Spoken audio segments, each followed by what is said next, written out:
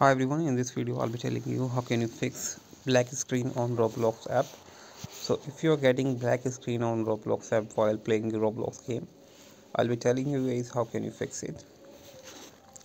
So to fix this error guys, you just need to open your settings on your setting app, and now you have to scroll down and look for this, and now you have to look for this uh, option called apps.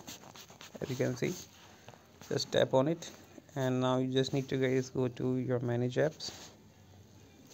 Now you just need to scroll down and look for Roblox app.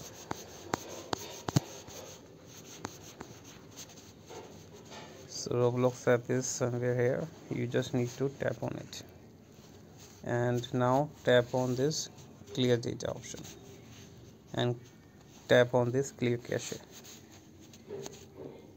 After clearing the cache guys, your error will be fixed completely, and if it is not fixed yet, you can delete, just you can tap on the clear all data. So after clearing all data guys, you can reopen your Roblox app and your error will be completely gone. So this is how you can do it guys. Subscribe for more video. Till then, bye.